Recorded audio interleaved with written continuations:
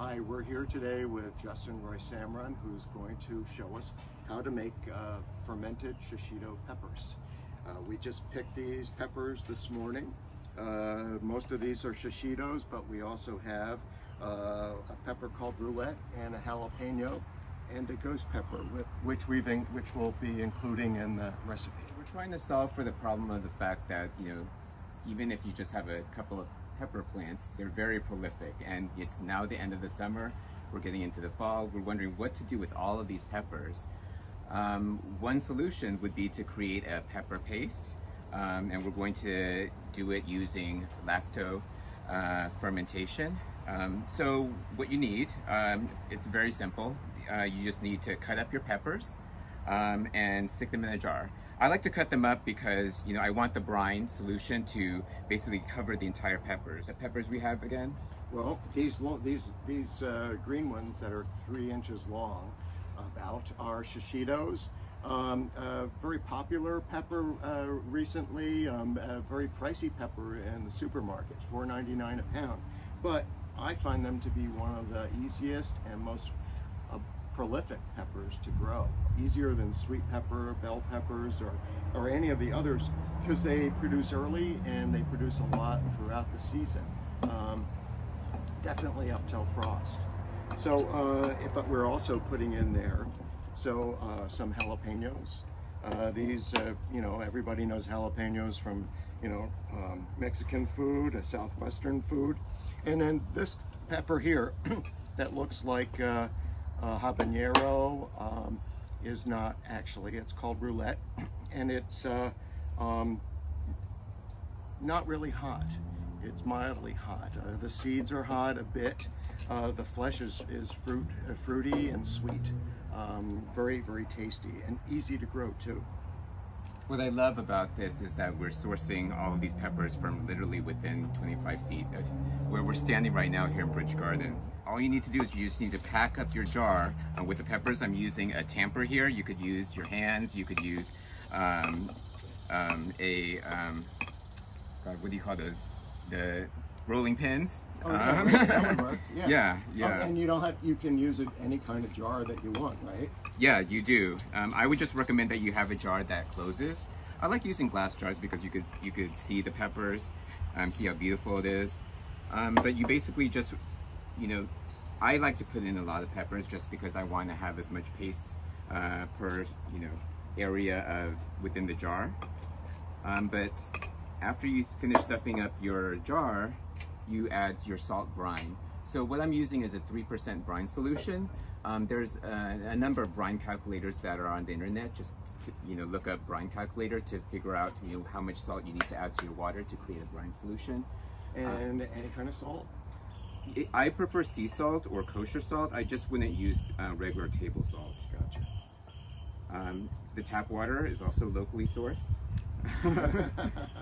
And so you just want to make sure that the brine, basically covers all of the peppers. So I'm just going to press it down a little bit more just to make sure that there are no air pockets. And what you do to make sure that everything continues to stay submerged is you need some kind of weight. Here we are DIYing it by using a rock that we found, again, 25 feet away.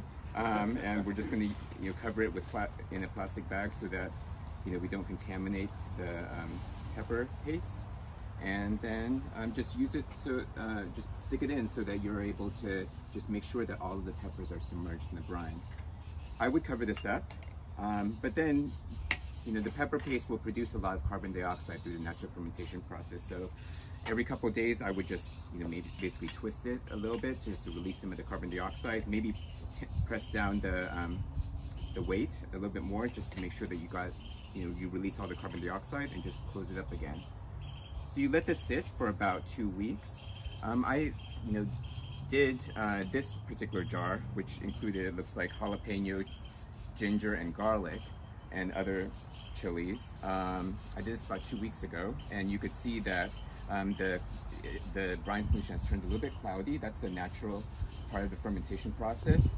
And after about 2 weeks, you could just grind up the peppers into a paste. I like to use it as a paste, but you could also, if you don't want to to have the, if you don't want to use the peppers, you can also just use the brine as a like hot sauce. a condiment. Yeah. Yes. Yeah. And do you grind it by hand or? No, I just stuck this in the food processor. You can also use a blender to just grind it up. Okay. Now, and do you after you grind it up, do you put it in the refrigerator, or you keep it out, or? You could keep it out, but if you like the taste of it, I would taste it. If you like it, then just stick it in your fridge, and it'll last, a few months now. The one that I made from your shishito peppers last year, has lasted until, I think I'm just at the very end of that paste. Yes, I have a little bit of what you gave me left, and it really is delicious, and it just keeps forever. I have it in the fridge. Yeah, it does. So what have you used yours for? Gee, just about everything. On chicken, on fish, on vegetables, in stews. I really do like in stews. I love it in baked beans. I like it in my curries. I add it to hummus. Yeah, it'd be good. Yes. Yeah. It's very versatile. It really is. You could make dips from it, definitely. With sour cream and yogurt or be wonderful. So, and just say again, how long did it take? How long will that take before you can grind it up? At a minimum, I would wait at least 2 weeks. 2 weeks. I think the pepper paste that I gave you, I waited about 3 months. Really? Yeah.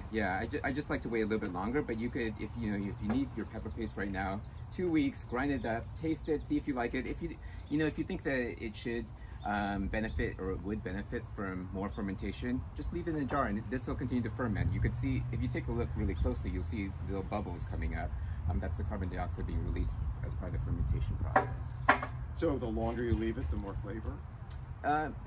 It depends on what you mean by more flavor. I mean, it'll definitely get more sour, and the flavor will tend to develop. They tell me that the people who make the Tabasco sauce, they leave their peppers in wooden barrels for years. So it could be as long as you want. Wow. Well, this is wonderful. I can't wait to try this new batch. I'm sure it'll be as good as the other that you gave me. So thank you for being with us today, Justin. No, thank you for having me.